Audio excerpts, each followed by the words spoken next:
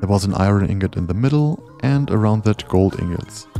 And as you can see, we get our custom item with the custom name and the color. So to create a custom recipe, we simply need to follow 3 steps. The first one will be to define the output item.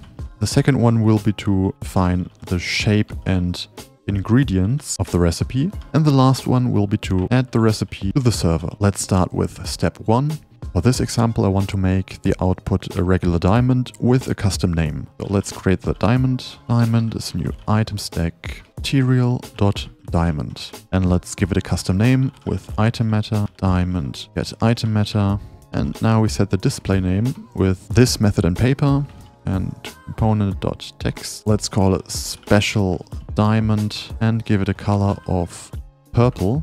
And now set the item meta back to the diamond item with diamond.setItemMeta, meta. And that's it with step 1.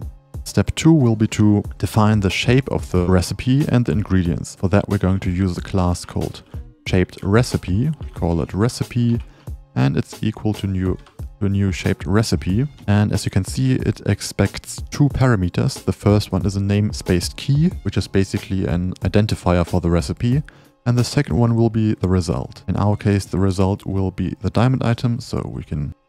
And the first one will be a key, which we haven't created yet. So let's do it. Final name base key, call it key, and this will be equal to new namespaced key. And this expects a plugin, so we can just pass this and a key string. And we can basically type anything here you want. And I'm going to type custom recipe.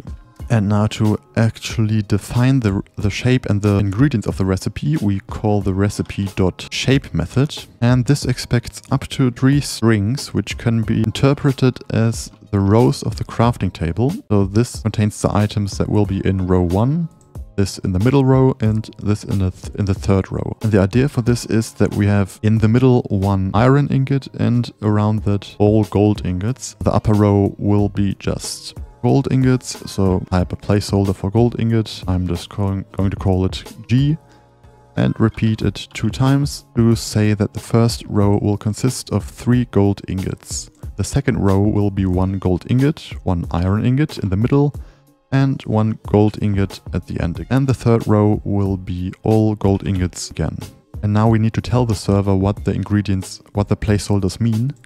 And we do that with recipe.setIngredient. Then in single quotes, you type one of the ingredient placeholders. For example, let's start with G.